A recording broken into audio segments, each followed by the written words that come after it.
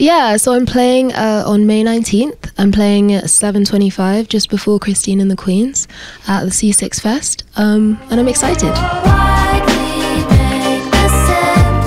Oi, gente, sejam muito bem-vindos a mais um Universo Alfa. Meu nome é Stephanie Cid e eu tô aqui do lado com a cantora Arlo Parks. Arlo, thank you so much for being here with us. Yeah, thanks for having me. I appreciate it.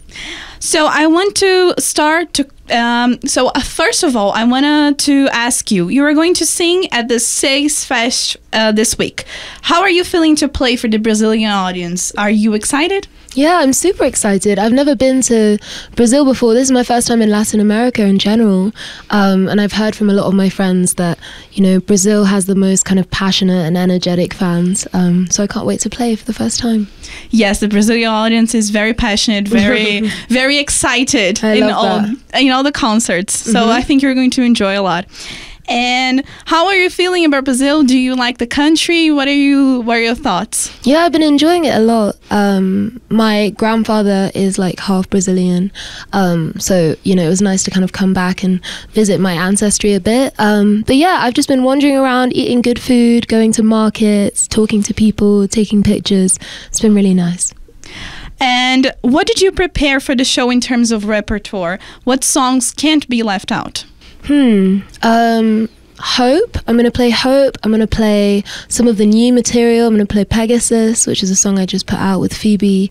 I'm going to make sure there's a good balance of kind of the new songs and the old songs, and kind of giving people a sense of nostalgia, but also what's to come. And I was going to ask you about that. How was your new single? How was your new single with Phoebe Bridgers? How was the preparation for the single? Did you guys meet? How was this encounter? Yeah, so we met a few years ago, and it was probably in 2020, in like spring or summer, and we've sung together quite a lot, and I feel like there's magic that comes when our voices come together, and I've never had a feature on my music before, so it was nice to kind of bring a friend on, for sure. And what would you say were the inspirations for this new album that you released recently? Yeah, I mean, there are so many, everything from Aphex Twin to Tribe Called Quest to Britney Spears to like DJ Shadow, really everything. I feel like with this record I had no boundaries. I was just kind of being completely adventurous.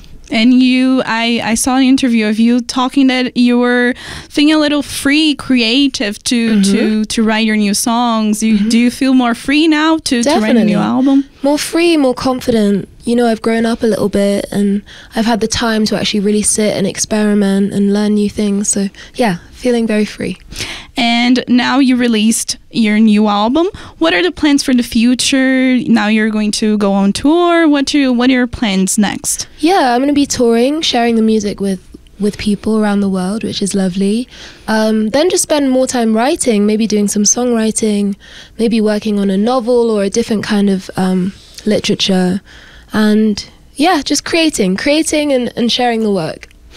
And just to finish our interview, I would like you to invite people who are watching us to go see the festival. When are you playing? Just the basic information. Yeah, so I'm playing on May 19th. I'm playing at 7:25, just before Christine and the Queens, at the C6 Fest. And I'm excited.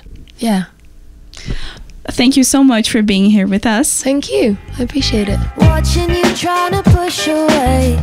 It hurts when you see it coming. Never use your words to show you.